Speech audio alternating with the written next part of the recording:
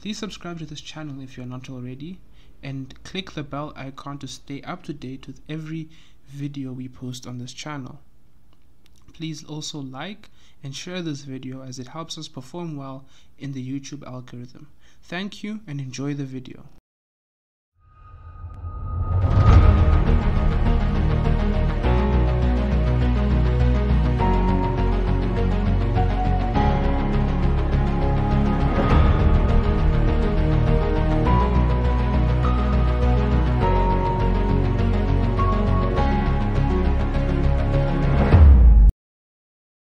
Glory, glory, hallelujah. This is another day. Once again, we are coming together to worship God, to honor Him, and to share in His word. Yes, we fellowship around His word because His word is truth. And we have no other apart from the word of God that grew us together.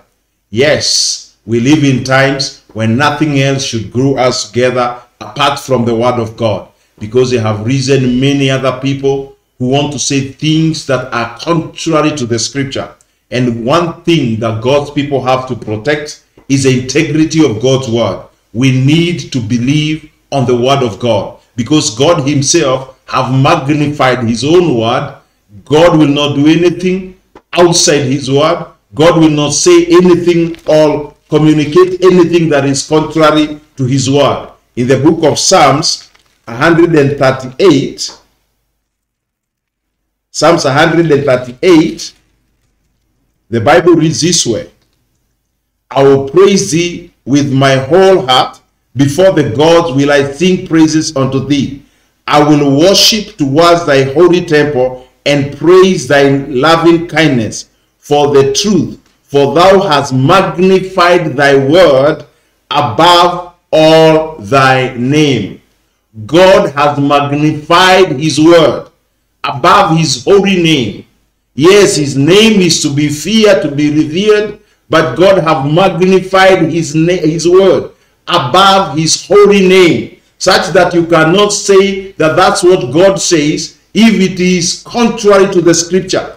Everything have to align to the word of God, and that is why we must fellowship. And we must be glued together with the truthfulness of God's word. We must believe God's word. We must abide by what the word of God says. We must not abide by what someone say and he says it's in the name of God. No, on contrary, whatever anyone say must align itself with the word of God. For the truth is, God has magnified His word above even His own name, such that God Himself is bound by His own word. He does not say anything contrary to His word. He have aligned Himself. He is fulfilling His word. That's why He said to Jeremiah that I watches over my word to perform it. The word of God will not be void. He says every word that have proceeded from His mouth, it shall accomplish and it shall prosper in whatsoever things He has sent it to do. Maybe we can read that in Isaiah 55.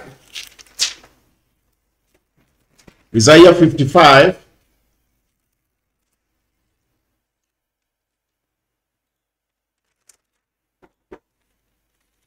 He says from verse 8, this is what God says: For my thoughts are not your thoughts, neither are your ways my ways, says the Lord.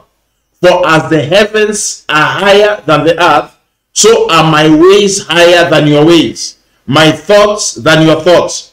For as the rain cometh down and the snow from heaven, and returneth not thither, but watereth the earth and make it to bring forth and burn, and that it may give seed to the sower and bread to the eater, so shall my word be that goes forth out of my mouth.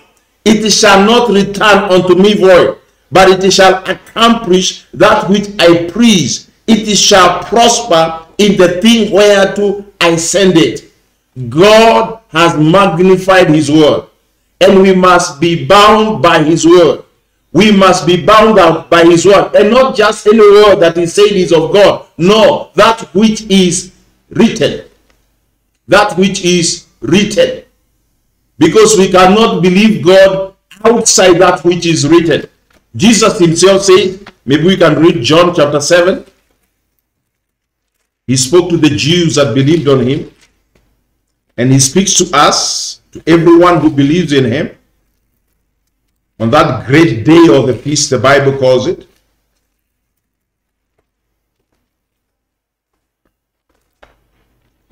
In John chapter 7. And I'll read from verse 37. He says, the Bible says, in the last day, that great day of the feast, Jesus stood and cried, saying, if any man thirst, let him come unto me and drink. He that believeth on me, as the scripture has said, out of his belly shall flow rivers of living waters. So we must believe Christ, not based on our own thoughts, not based on our own ways, for God's ways are not our ways, God's thoughts are not our thoughts, but we must be bound by his word. And that's why Jesus said, he that believeth on him must believe on him according to what the scripture said. So you cannot make Christ to be who you want him to be, because he cannot change from who he is. He is what the scripture defines him to be. So we must believe. He said, he that believeth on me, as the scripture has said, out of his belly shall flow rivers of living waters. And this is what that river is. But this spake he of the Spirit, which they that believe on him should receive. For the Holy Ghost was not yet given, because Jesus was not yet glorified. So he was speaking. When we believe on Christ, according to the scripture, then the Holy Spirit become, of course, a deposit within our heart, and he begins to flow. He gives us that life. We begin to abide in Christ. So we must believe on Christ. We must believe on the word of God. We must abide by the word of God. We must be student of God's word. We cannot be ignorant of the word of God. The children of Israel themselves, they missed God, not because they were supposed to, but because they did not submit to the ways of God. In Romans chapter 10 from verse 1, the Bible says, brethren, my heart desire and prayer to God for Israel is that they might be saved. Israel need to be saved. Not only Israel, everyone need to be saved. This prayer goes for everyone. So Paul, he was a Jew, and he was praying for Israel, because salvation, as Jesus said, was of the Jews. But now it has been opened for everyone, because they missed it. And this is what the Bible says. Brethren, my heart desire and prayer to God for Israel is that they might be saved. They were religious. They are called God's people. They live in the God's land. They do the things that have the semblance that they are worshiping God. But Paul was praying for them that they might be saved, because they had missed the core thing. And this is what he says. For I bear them record that they have a zeal of God, but not according to knowledge. There are many people today that are everywhere in the world worshiping, going to the house of God. But when it is outside the perimeter of what the scriptures say, it's not according to the knowledge. The knowledge has to be by the word of God. So the children of Israel, he bore them record. Even when Christ came, they were worshiping. They were looking forward for the coming of the Messiah. But because they had a different, they were not abiding by God's word, they were not abiding in the scripture as it is recorded, they had established their own ways. They had established their own word. Jesus rebuked them, saying, "You have made the word of God to be of no effect among you, for you have magnified your own tradition above the word of God." So they had their own religion. And many a times there are people who are just religious. They have this semblance that they worship God, they are serious for God, they talk about God, but everything is outside what the scripture says. So Paul bears them record. He says, "I bear them record that they have a zeal of God, but not according to knowledge. For they, being ignorant of God's righteousness and going about to establish their own righteousness, have not submitted themselves unto the righteousness of God." We need to be able to submit ourselves to the righteousness of God, to the ways of God, to the established ways of God. That's where the psalmist says that thy word is a lamp unto my feet and a light unto my path. We cannot afford to be outside God's word. We cannot afford to be outside the ways of God. We cannot afford. Paul writes to Timothy in 2 Timothy chapter 2, and this is what he says to him. He says from verse 15, "Study to show yourself approved unto God, a workman that needeth not to be ashamed, lightly dividing the word of truth. But shun profane and vain babbling, for they will increase unto more ungodliness."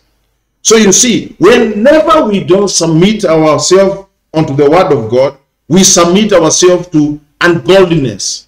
Verse 17 says, "And their word will eat as doeth the cattle, of whom is Hymenaeus and Philetus, who concerning the truth have erred, saying that the resurrection is past already, and overthrown the faith of some.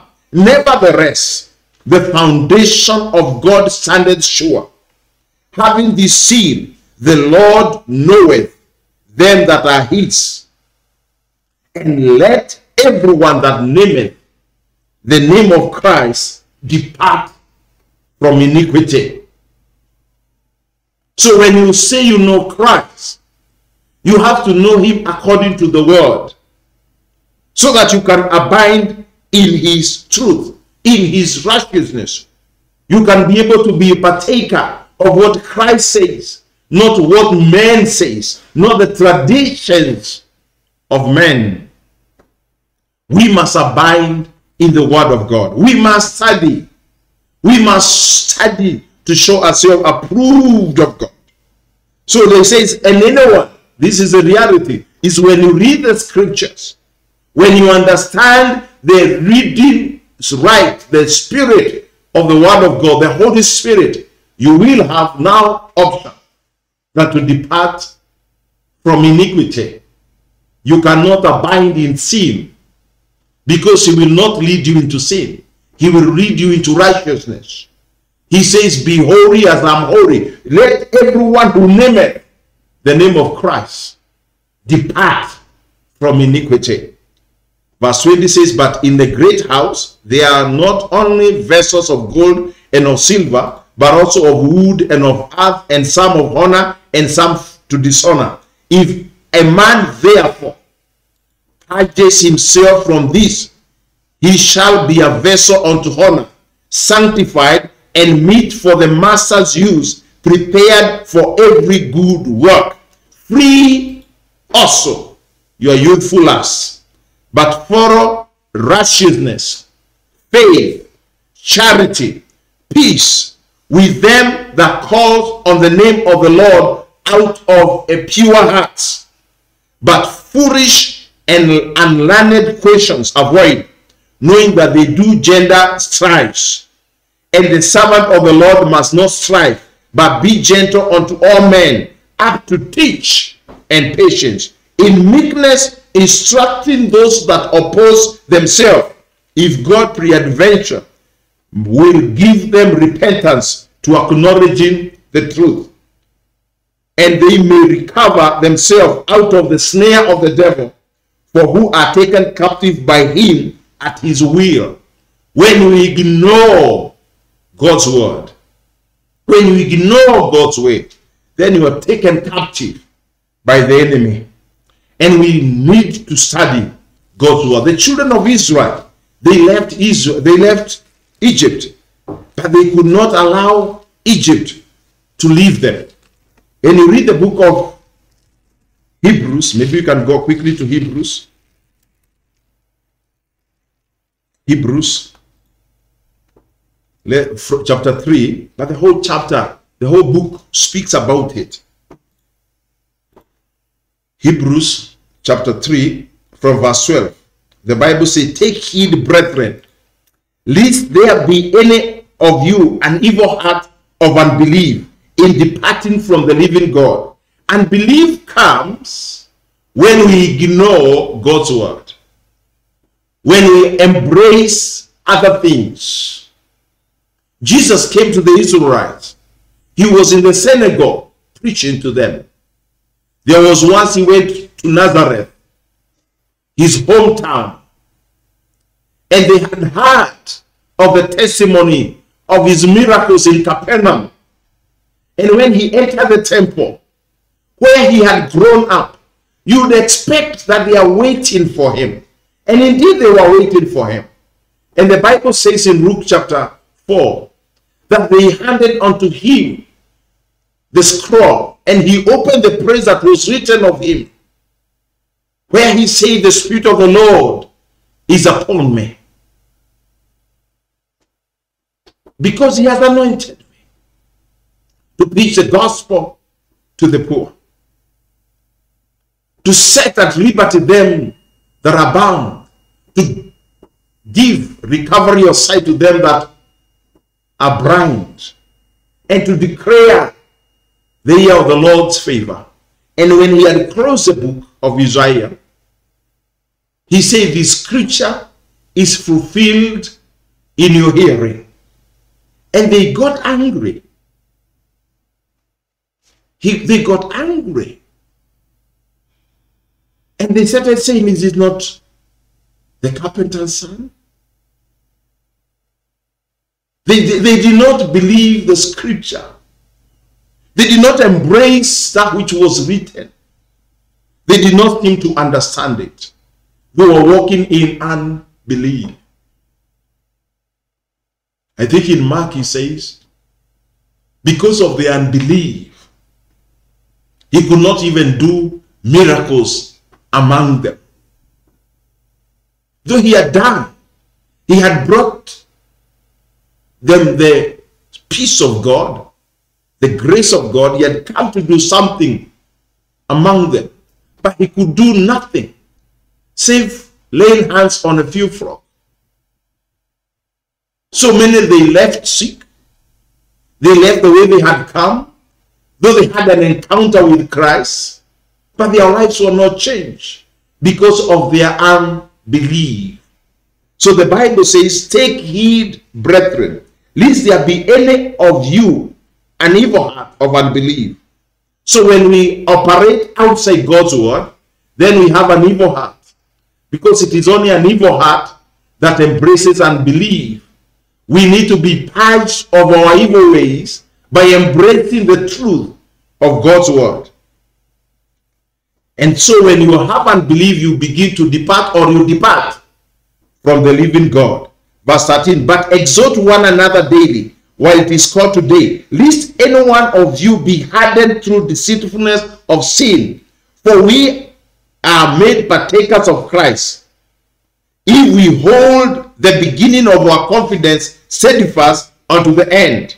While it is said today, if you will hear his voice, harden not your heart, as in the provocation. For some, when they heard, did provoke, howbeit not all that came out of Egypt by Moses. But with whom was he grieved 40 years? Was it not them that had sinned, whose carcass fell in the wilderness? And to whom sware he that they should not enter into his rest? but to them that believed not. So we see that they could not enter in because of unbelief. Chapter 4. Let us therefore fear, lest a promise of being left. Let us therefore fear, lest a promise being left us of entering into his rest, any of you should seem to come short of it. For unto us was a gospel preached, as well as unto them. But the word preached did not profit them, not being mixed with faith in them that had it. So you see, we appropriate God's word by faith. So faith, of course, needs to be fed by God's word. Because faith is, the Bible says, now faith is a substance of what? Let me hold there and read to get the correct text in. Now faith is a substance of things hoped for, the evidence of things not seen. That is Hebrews 11. So you see, what is a substance? The substance has to be God's word. Faith is a substance of things hoped for. What is his substance? It is God's word. That's why faith cannot be without God's word. So you can say I have faith, but if it does not anchor itself to God's word, then it is not faith at all. You may even look faithless, but if your faith is anchored on God's word, then you have faith. That's why the Bible gives us testimony of Abraham, that he did not grow weak in faith. Though nothing seemed to be happening in his life for those 25 years. There was no child in their house. The promise was to the child. But they grew stronger day in and day out, the Bible says, in their faith. Though in the natural, it may look like they were faithless. But from the God's point of view and from Abraham's point of view, they believed God. They had faith. No wonder they were witnesses of what faith is. So the Bible tells us here that for unto us the gospel, as well as unto for unto us was a gospel preached, as well as unto them. But the word preached did not profit them, not being mixed with faith in them that had it. Do you have faith? Is the faith that you claim to have based on the promises of the word of God? Is it anchored? Because if it is anchored on God's word, then it is true faith. And it will be manifested. It will come to pass. Because we must mix our faith by God's word. For verse 3, for we which have believed do enter into the rest. As he said, as I have sworn in my wrath, if they shall enter into my rest, although the works were finished from the foundation of the world. For he spake in a certain place of the seventh day as on this wise, and God did rest the seventh day from all his works. And in this place again, if they shall enter into my rest, seeing therefore it remaineth that some must enter therein, and they to whom it was first preached entered not in because of unbelief. Again he limited a certain day, saying in David, today, after so long a time, as it is said, today, if you hear his voice, harden not your hearts. For if Jesus had given them rest, then they would not have afterward spoken of another day. Therefore, there remaineth therefore a rest to God's people. For he that is entered into his rest, he also ceases from his own works as God did from his.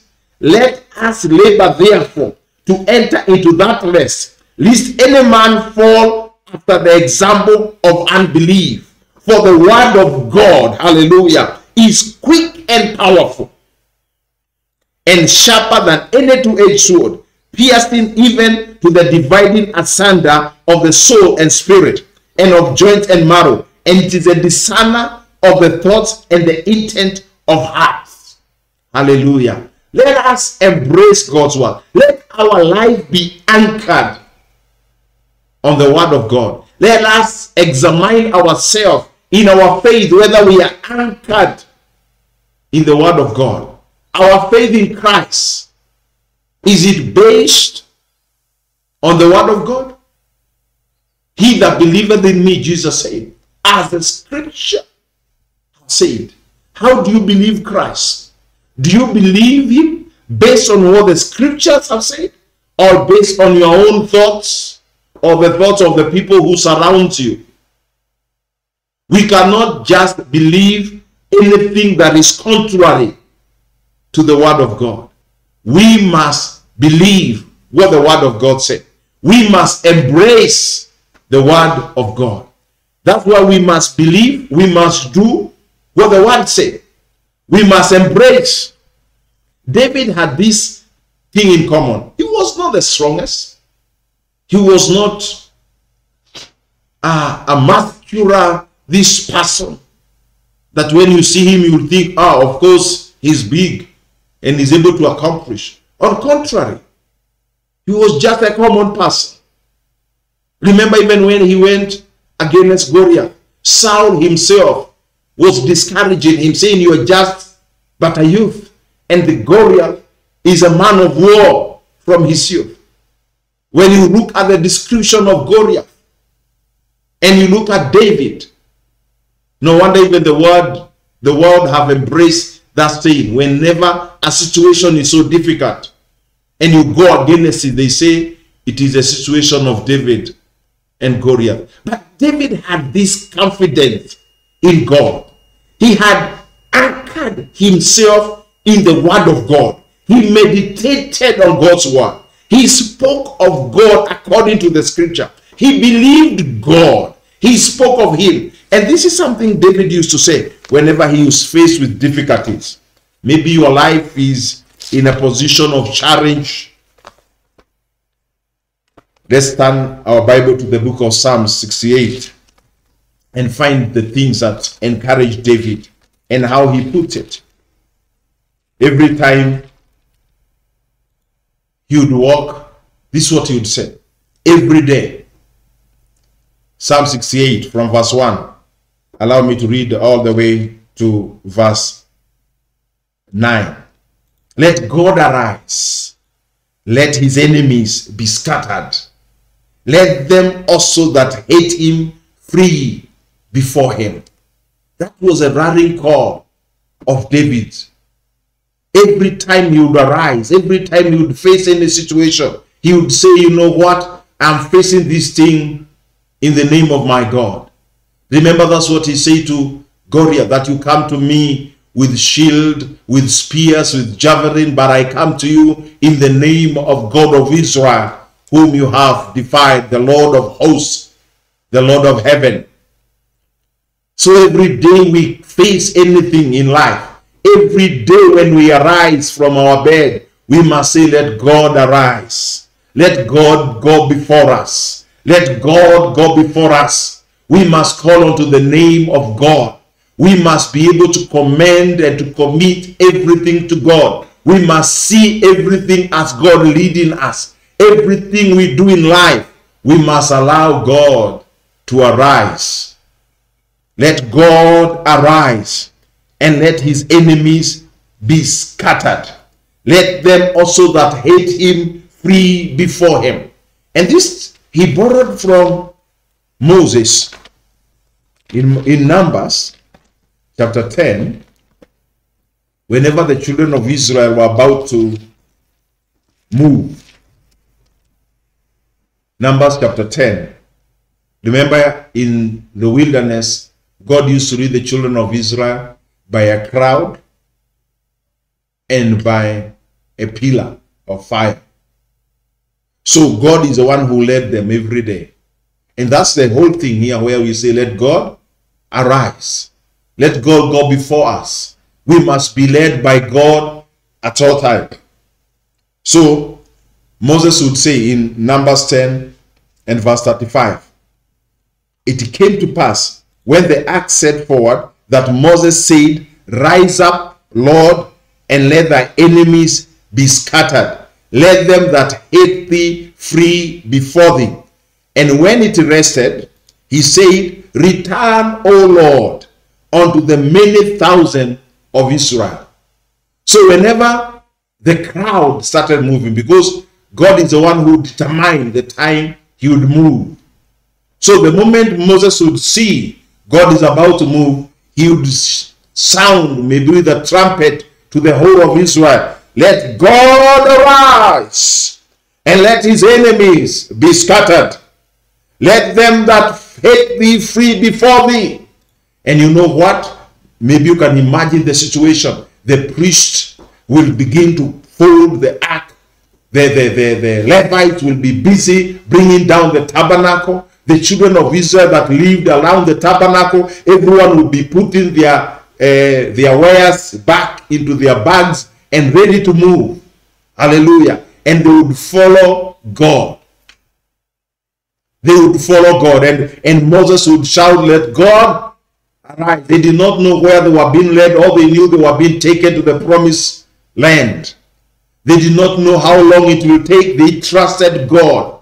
But whenever God would take them, whenever a day they were moving, Moses would say, let God arise. And so David had, of course, understood the word of God. He had anchored his faith. And that is why he says in Psalm 68, let God arise.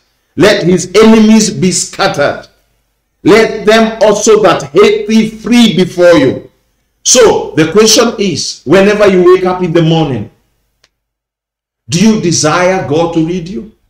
Are you anchored in the ways of God? Are you anchored in the leading of God? Let us allow ourselves. Let God arise. Every day, let's say, let God arise and let his enemies, everything that is contrary to God, must be scattered. Let everything that stands contrary to the will of God flee before God. As smoke is driven away, so drive them away. As wax melt before the fire, so let the wicked perish at the presence of God. But let the righteous be glad. Let them rejoice before God. Yea, let them exceedingly rejoice. So if you are righteous, every day is a day of rejoicing. Every day is a day of glorifying God. But let the righteous be glad. Let them rejoice. Remember in Thessalonians chapter 4, verse 6, Paul says, rejoice. And again I say, rejoice. Hallelujah. Rejoice. Is it Philippians? I think it's Philippians 4, 6. Rejoice. And again I say, come on, rejoice. And again I say, rejoice. So the righteous should be glad. They must be rejoicing before God. Verse 4, sing unto God. Sing praises to his name. Let us rejoice. How do we rejoice? By singing praises to God. By singing to God. By singing praises to God. By exalting God. Extol him that lighteth upon the heavens by his name Jah. Rejoice before him. He is a father of the fatherless. He is a judge of the widows. He is God in his holy habitation. So it does not matter the condition. Remember, God is the father to the fatherless. He is a judge to the widows. Remember, the widows are the most oppressive, mostly in those generations. They were oppressed. People wanted to take away that which was their own. The fatherless, they were oppressed. They did not have the head of their family. But God says he was a father. So if you find yourself in a position, you must say, let God arise. You must know he is a judge of the oppressed. He is a father of the destitute. He is able to help. God, he is God in his holy habitation. God setteth the solitary in a family. He bringeth out those which are bound with chains, but the rebellious dwell in a dry land. O God, when thou went forth before thy people, when thou did march through the wilderness, the earth shook. The heavens also dropped at the presence of God. Even set air itself was moved at the presence of God, the God of Israel. Thou, O God, did send plentiful rain, whereby thou did confirm thy inheritance when it was weary. Thy congregation has dwelt therein. Thou, O God, hast prepared thy goodness for the poor. Hallelujah. So we must praise God. We must rejoice. We must allow God to be our guide, to be our lead. And how do we do it? By God's word. We sing praises. We sing unto God. What are you singing today? What is your song? What is your praise? What are you magnifying? What is your hope? What is your testimony? Don't magnify challenges. Magnify God. Don't magnify difficult. Magnify God. Don't amplify unbelief. Amplify belief by believing in God. Amplify your faith. Don't amplify the challenges. Amplify the living God. Look at David once again in 1 Samuel chapter 17. He finds Israel in the camp led by Saul, intimidated by the Philistine, more so by Goliath. For 40 days, he had intimidated them, asking them to give them a man who could be able to fight him. They were so fearful. They were magnifying fear. But when David went into that camp, he changed the atmosphere. He magnified God in their midst. He gave the testimonies of God. He said, your servant have been looking after the sheep of his father, and allow not come and go. He said, this guy is uncircumcised. He has no covenant with God. We have covenant with God. He has defied the armies of the living God. He never said he have defied the army of Saul. He magnified God. These were the people of God. They bore the name of God. They had just forgotten God. Don't forget God in your problems. Don't forget God when you face challenges. Don't forget God when you're rejoicing. Don't forget God in your successes. Don't forget God in any single day. Magnify God like Moses, like David. Say, let God arise and let his enemies be scattered. Let God arise even in your successes. Let the enemies of God, the pride of life, be scattered. In your challenges, let God arise. And let those things free before thee. Sing praises to the living God. Sing songs to God. Sing praises to God. Even our enemies, they know we sing songs to God. Maybe let's turn our Bible to Psalms 137 and hear what the psalmist say and how God answers in the midst of that psalm. By the rivers of Babylon, when they were taken captive. By the rivers of Babylon, there we sat down, yea, we wept, when we remembered Zion. At least they remembered God. They remembered their God who had kept them in Zion. The unpenetratable Zion. It was not possible to penetrate Zion. Even the kings of all the earth, they had witnessed that it was not possible. But it happened because of their sins. For me to show you it was not possible. Even the enemy knows it is not possible to penetrate you. Maybe let's hold there. We are coming back there. Let's go to Lamentation chapter 4. Lamentation chapter 4. And let's read verse 12. The Bible says, the kings of the earth and all the inhabitants of the world would not have believed that the adversary and the enemy should have entered into the gates of Jerusalem. Jerusalem is Zion. For the sins of her prophet and the iniquity of her priests that have shed the blood of the just in the midst of her. You know, the reality is even the enemy, no one would have believed it was possible. That it is not possible to defeat God's people. Because we are the apple of God's eye. So, the Bible says, when they were taken captive, at least they called to remembrance the goodness of God. Are you in difficult? Are you in sin? You can look unto God for forgiveness. You can repent according to the scriptures. You can call unto God and He will forgive you. So the Bible says, yea, we wept, and when we remembered Zion, we hanged our harps upon the willows in the midst thereof. For they that carried us away captive required of us a song, and they that wasted us required of us a meal, saying, sing us one of the songs of Zion. If only they understood that this would have resulted to their deliverance. Remember Paul and Silas in Acts chapter 16, when they were taken captive, put in jail and chained.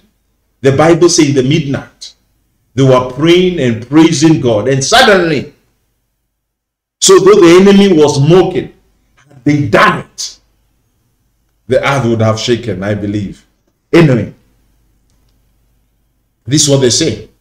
How shall we sing the Lord's song in a strange land? The reality is, we should sing the songs of God anywhere where we find ourselves. We must sing it.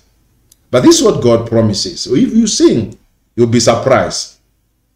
Verse 5 says, if I forget thee, O Jerusalem, let my right hand forget her cunning.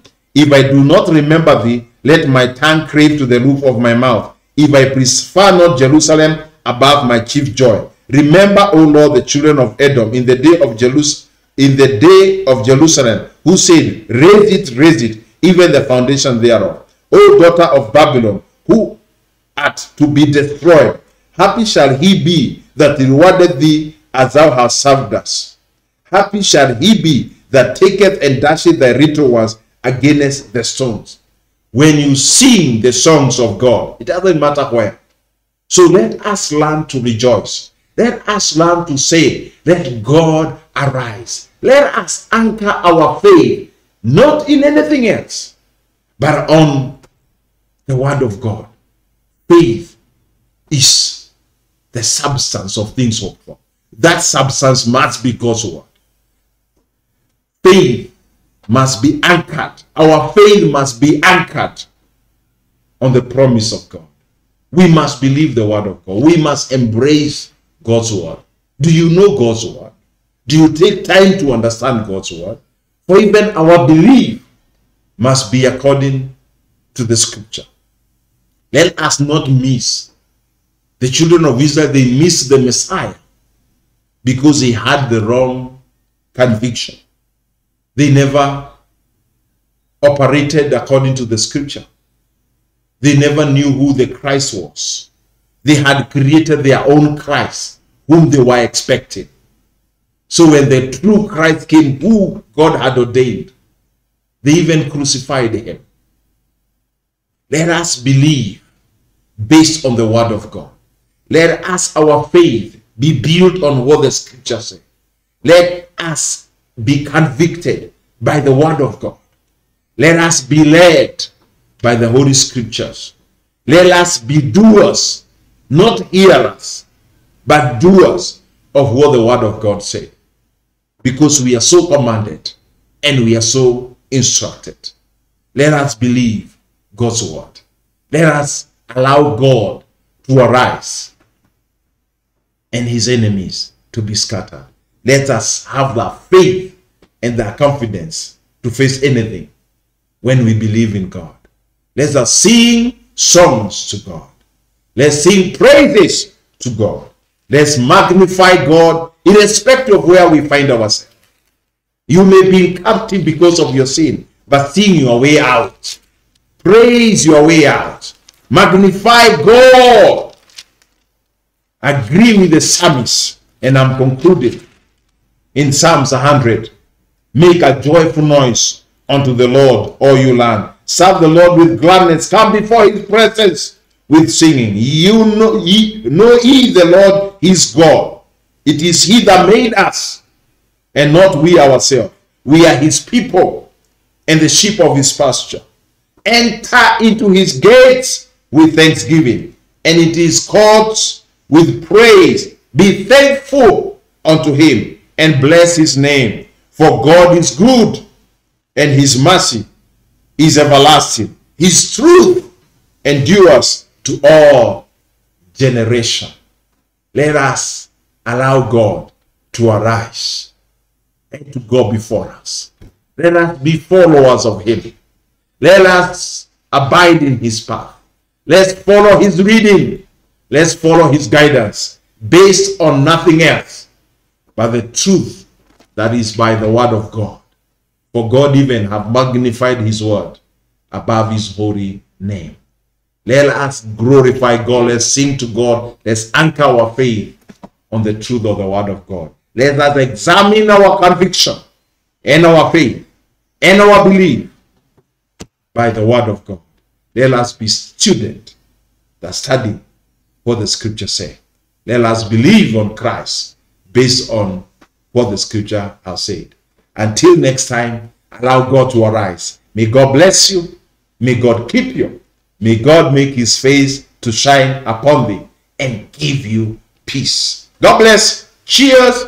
I sign off.